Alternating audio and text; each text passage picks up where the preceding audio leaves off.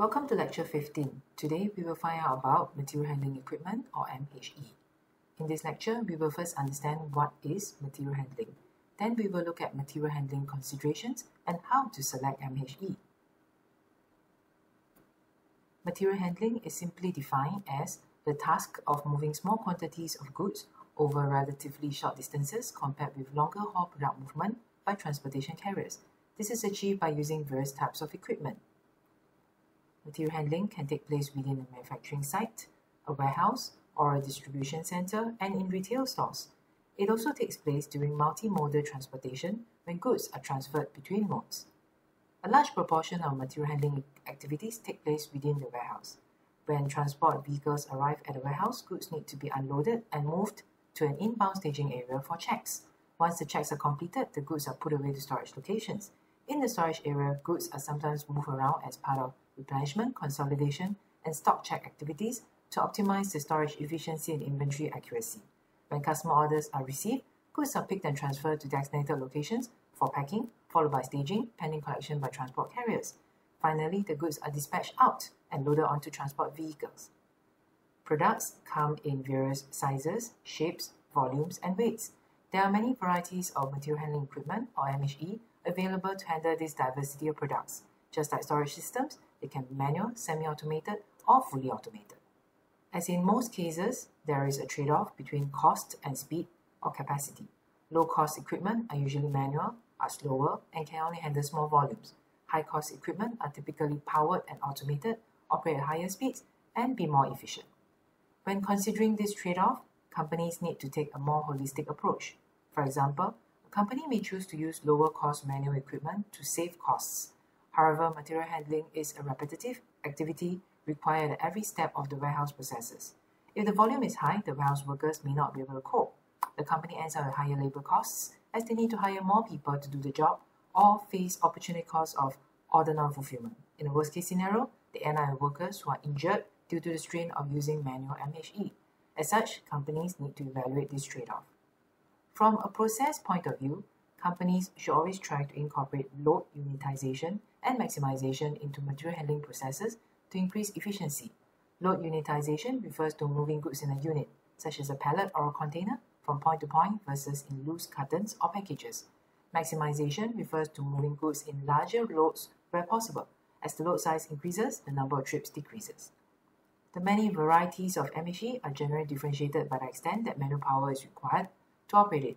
Let's start with the manual MHE.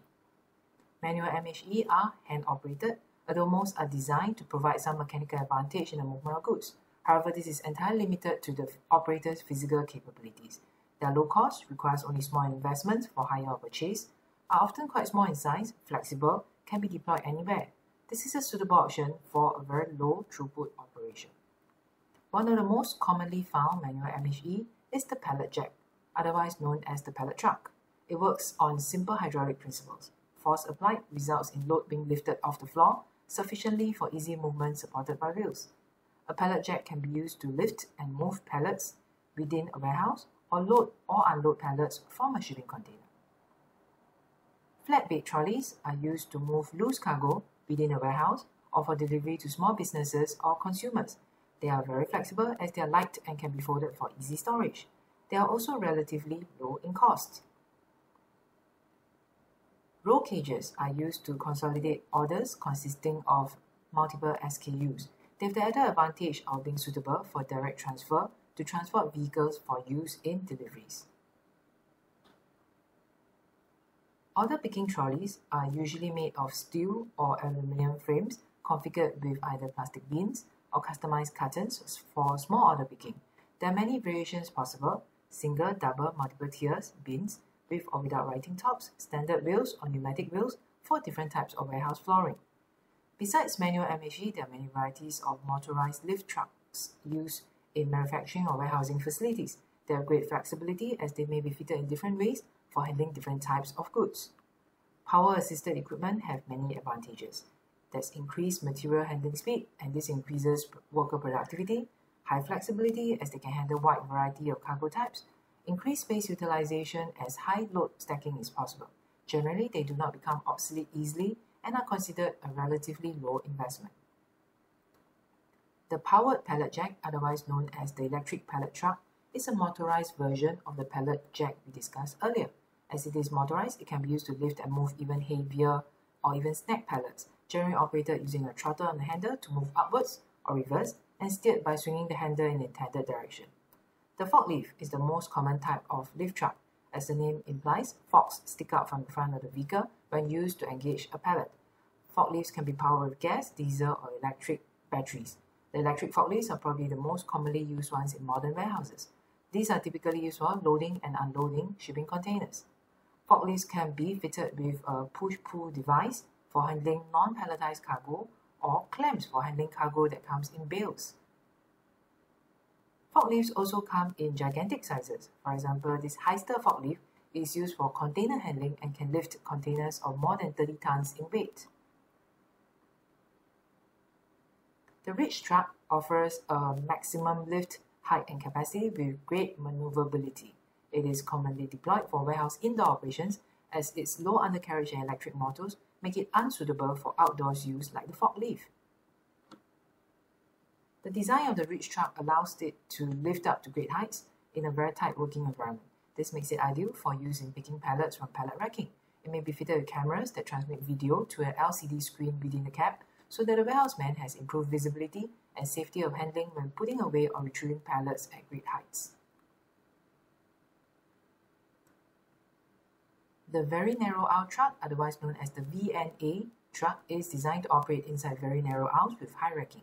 It operates using a ground-based laser system or rail-guided system which guides the unit as it moves down an aisle, allowing it to move at relatively high speeds. Overall, it allows optimization of storage capacity and efficient storage and retrieval of pallets in very high throughput operations.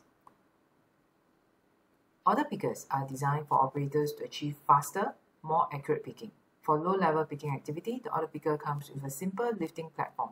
For high-level operations, it may come with a cage or platform with safety barriers.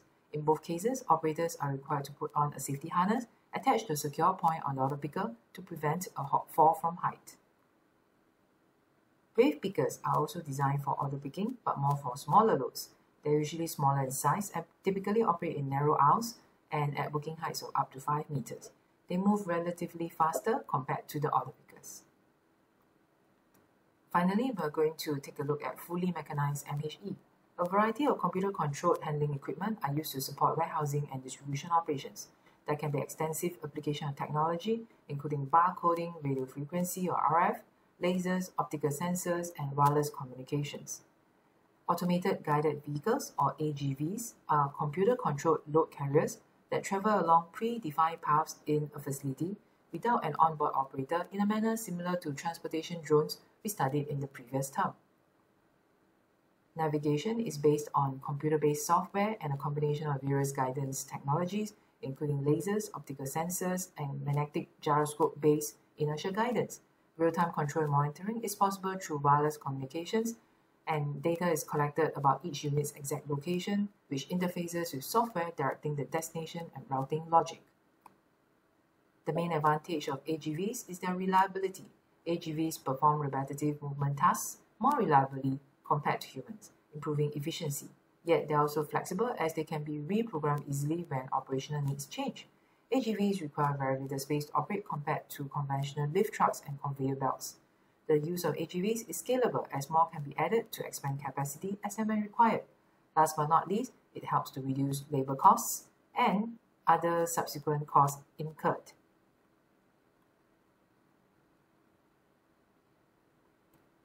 Let's take a look at a few types of AGVs.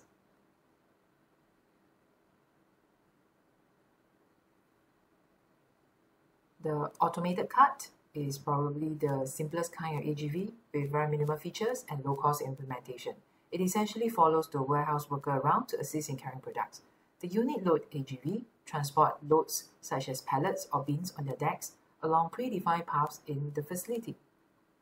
The Tugger AGV pulls a series of non-motorized trailers that each carries a load. The automated lift truck is a driverless reach truck equipped with a camera and radar system that is capable of putting away and retrieving pallets from allocated racking positions. It can also be integrated with the ERP system for real-time updates. Autonomous mobile robots, or AMRs, are similar to AGVs but do not require a set track or preset route between locations. They create their own routes based on inbuilt maps and real-time data collected from the surrounding environment through the use of onboard sensors. In the warehouse, AMRs can support picking and sorting to cartons and totes. They can also carry out inventory checks from up to 25 feet away using RFID sensors and scanners, improving inventory accuracy and discouraging theft. They can also be deployed in supermarkets such as Walmart to scan store shelves rapidly to provide near real-time updates. In a manufacturing facility, they can be integrated into a production line running 24/7 to move materials seamlessly, accurately, efficiently, and safely to each station. Conveyors can be used for loads of different sizes, including pallets, cartons, cases, or totes. They can be laid out in a horizontal, inclined, vertical, or even spiral configuration and powered by gravity, hydraulics, or electricity. Conveyors can be set to operate at varying speeds to accommodate slow and peak period demand. The use of conveyors reduces the volume of manual load movement. This helps to reduce the risk of operator injury since there is lower risk of collision associated with manual load handling using lift trucks. Overall, they automate handling of large volumes at reduced labor, resources, and costs. Industrial robots come in a wide range of models with varying reach distances, load capacities, and number of axes of travel. Each robot typically comes with a jointed arm designed to perform a variety of tasks as directed by a combination of computer software and or manual controls. Enabled by computer vision systems, newly developed robotic arms can recognize products and perform piece picking even. Industrial robots can operate around the clock on dangerous and/or repetitive tasks with consistent precision and accuracy not possible for humans. For example, at the Unilever facility in Poland, collaborative robots or cobots work alongside humans, packing and palletizing goods at the astonishing speed of 1,100 boxes per 8-hour shift. Meanwhile, Chinese logistics robots company Dorobot has created a robot capable of loading a container autonomously as part of a container booking, planning, and loading solution, seamlessly integrating warehouse management systems, customer requirements, and operational needs.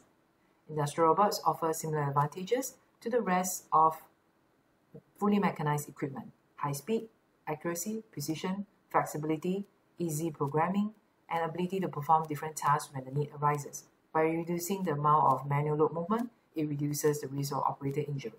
Overall, it can automate many tasks for large volumes and reduce labor, resource, and costs.